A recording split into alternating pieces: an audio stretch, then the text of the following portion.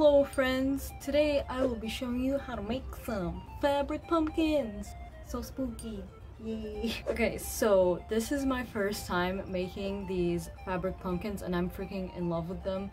I looked up a couple different tutorials on YouTube to get an idea of the way I wanted to do it, and I pulled out some scrap fabric that I want to use and I made these three. These are the first ones. I started with this cute little velvet one, and I made this one, and then I made this one. I'm really happy with how they came out. It was super fun, super easy, and I have so much fabric to use, so yeah, I'm gonna show you how I made them. These are all the fabrics that I pulled out to mess around with and make some pumpkins out of, and that is some polyfill that I pulled out of an old pillow that we weren't using anymore, and yeah, that's what I've been using to fill the pumpkins. Yeah, so I think I will be using this fun striped fabric to show you how I made the pumpkin.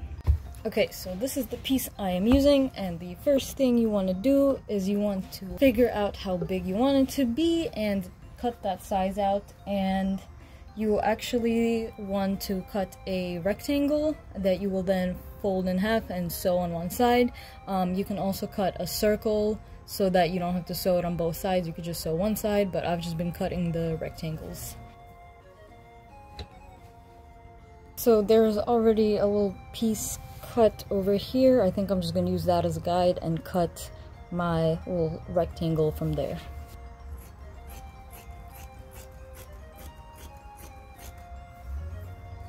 And so I don't really measure any of this out. You totally could, and you could just double the width of it and that will be the length, and then you just cut that out.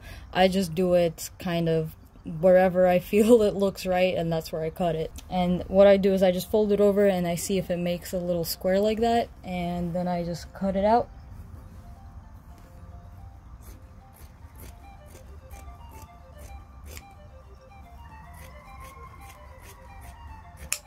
There we go. There is our rectangle that becomes a square when you fold it in half.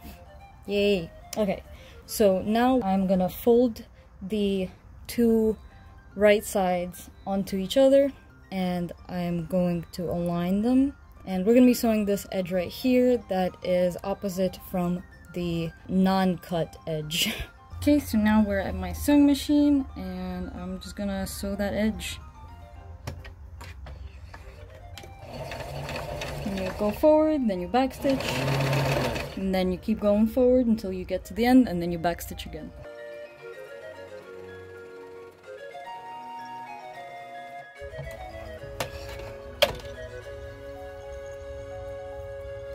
Okay, so the next thing we're gonna do is we're gonna take one of the other sides with the raw open edge, and we are going to do a gathering stitch, which is you set your machine to the longest stitch and you do 2 stitches along the edge here. You don't backstitch, so you don't go back and forth like I just showed you with the other one, because we're gonna be pulling on that, so we don't need it to be secure. So yeah, I'm just gonna do that.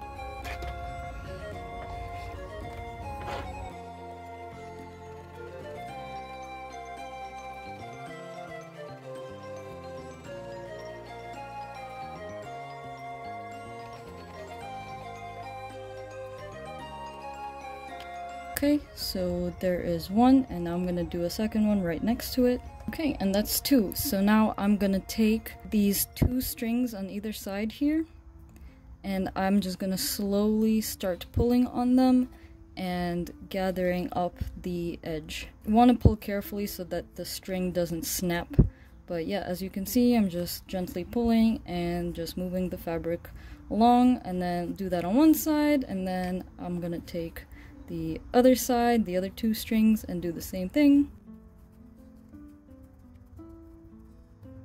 And you want to just do that until it is as gathered as possible.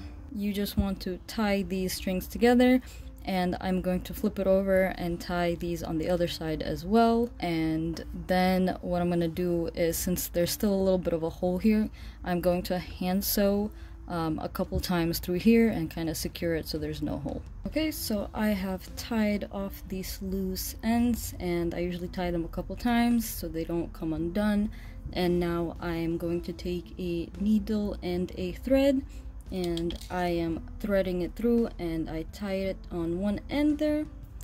And I actually am using a self-threading needle, which if you're a beginner, they're super helpful. They just have like a little notch here in the end where you could just kind of slip the thread in without having to like poke it through the hole. I don't know if I can show it to you. Oh, yep, right there. Do you see at the top there, that little indent? They do also have holes, but they also have a little indent, which is really helpful for doing it really fast instead of trying to get it through that tiny little hole. But anyway, so now I'm going to take this, and like I said, I'm going to go sew through it here a couple times, and you want to make sure that these kind of ruffles are sticking outside of the wrong side, so that when you flip it around, this stays inside and it's not poking out. And there's no real like technique to this part. I literally just sew it through, kind of squish it together, and just kind of sew it willy-nilly, just to make sure that it stays secure and doesn't have a hole in the middle.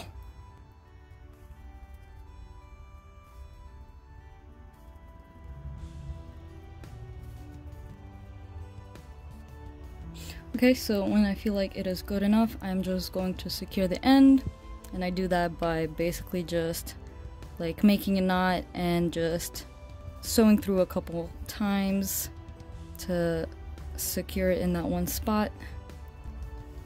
And then I like to just go straight through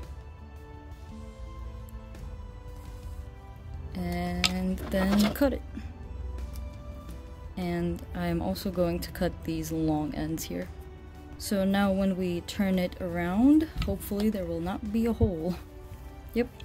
Okay, so that is what it looks like on the other side. Okay, so now for the top here, I'm going to do the same gathering stitch that I did on the other side, but I am not going to pull it tight because I have to put the stuffing in before we close it up. So I'm going to do that first.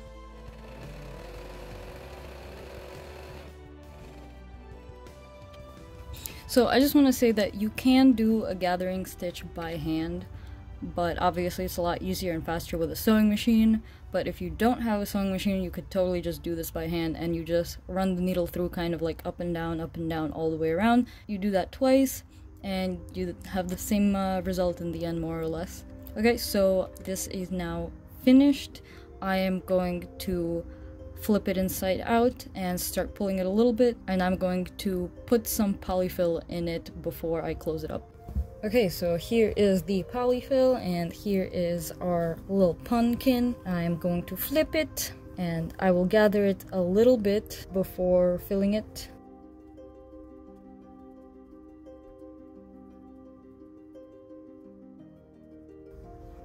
Okay, so now you can see it looks like a weird little pouch. So I'm going to start ripping these off in pieces and just stuffing it in.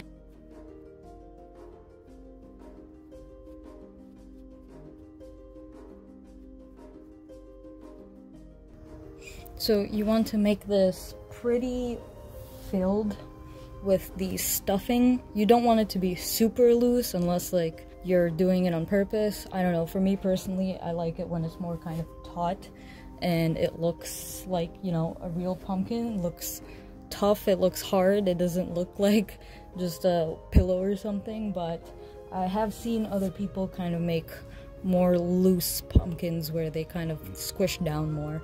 But I try to stuff mine pretty well.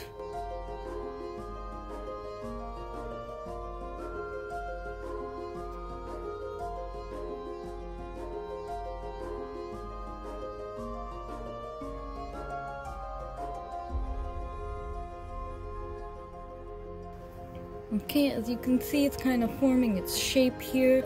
I'm going to stuff it a tiny bit more, and then I'm going to close it up.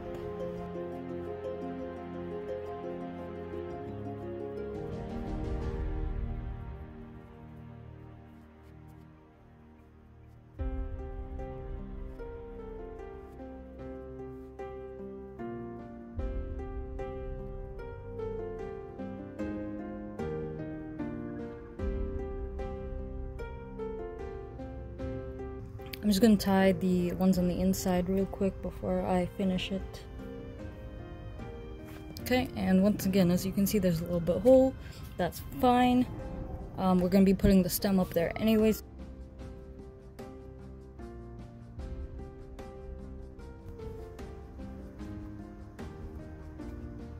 Okay, so for the stem, I have just been using this like jean strap that I have from this purse that I made that I didn't really care for, so I just took it apart and kept the fabric. But this is a nice thick jean material that I think works perfectly for this, and I'm just gonna see how tall I want it, and then I'm gonna cut it.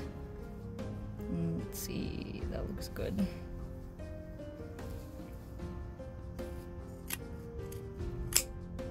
Okay, yeah, so I'm just gonna stuff the middle here, and then I'm going to start by sewing the bottom, and I'm just gonna secure this bit right here so it doesn't come apart, and kind of stuff it in there, and then sew around and tighten it all up, and then when I'm done with that, I'm going to sew up the top, and then I'm going to do the lines. But yeah, so I'm just gonna stuff this guy real quick, and so it's easier if you have something to kind of poke it in there, so I'm just gonna use these half of these scissors to stuff it in.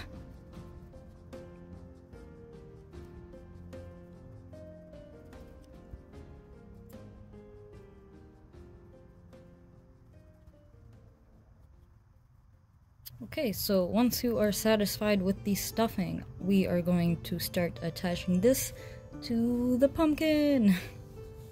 Okay, so this part requires a little bit of hand sewing again, so I'm just going to thread my needle, and you want to make sure you have enough thread for what you are doing, so don't be shy, get as much as you need, just thread. So I'm going to just secure one end, and again, this doesn't have to be neat, this is going to be inside of the pumpkin anyway, but I just want to kind of go through the edge here a couple times so the stuffing doesn't just slip out. And then we're going to take this and just stick it in. Okay, so now what I'm going to do is I'm going to sew right outside of the edge of that stitching so that we can kind of pull it tighter, and I'm going to try to kind of push it in so that none of this sticks out. And when I'm doing that, I'm gonna go through the stem a couple times to secure it a little bit more.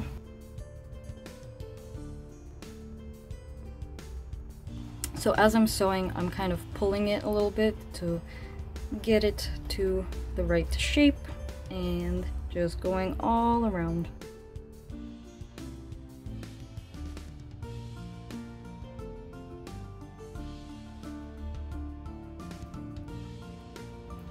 And basically I just go around and sew it up until I feel like it is tight enough and secure enough.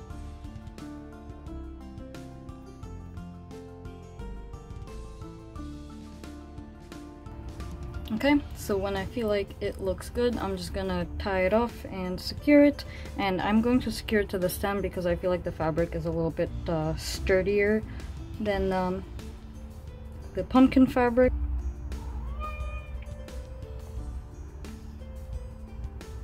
And then I'm gonna just push it through to the other side here and cut it.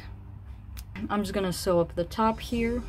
And so when I'm doing this, I start from the middle going out so that the knot hides inside, and I'm kind of just poking everything down so that the raw edge ends up on the inside, and I kind of sew in and out through the edge of this stem.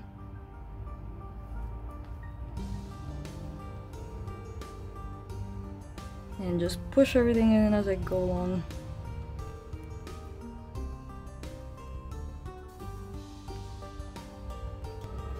And secure it. There we go. Okay, so now there is one thing left to do, and that is make the pumpkin lines. So for that, you can use anything you have, really. That you can use yarn, you can use thread. So if you use thread, you probably want to double it up, If you use yarn, it's gonna be thick enough usually, so I think I'm going to just use yarn for this. I have this tiny little ball of black yarn left that's gonna be perfect for this. I'm going to be using my tapestry needle, and these come in pretty large sizes. You can see the hole is pretty big and the needle is a little bit more blunt, and so I know it can be hard even with this to get this through. So what you can actually do is you can take a piece of string, like a thin piece of a thread, and kind of wrap it around the yarn so that it cradles it like this, and then you can use this and get this tiny little thread through here, which is a lot easier, and then just pull the whole thing through just like that, and there you go. All right, so I am going to start from the bottom and just go up and around and around and around until I have all the lines. I'm just gonna start poking it through, and this part can be pretty tricky, and you kind of really have to squish the pumpkin down and kind of maneuver the needle where you want it to poke out of. Okay, and keep it squished and pull it out. Pliers would be helpful for this also. So I try to pull a lot of it through. Yeah, so there's our first line. So I'm just gonna keep going through that same hole in the middle.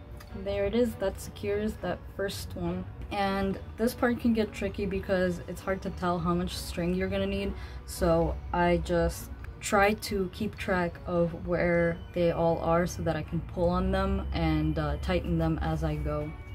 Also, this is a lot easier to do on smaller pumpkins.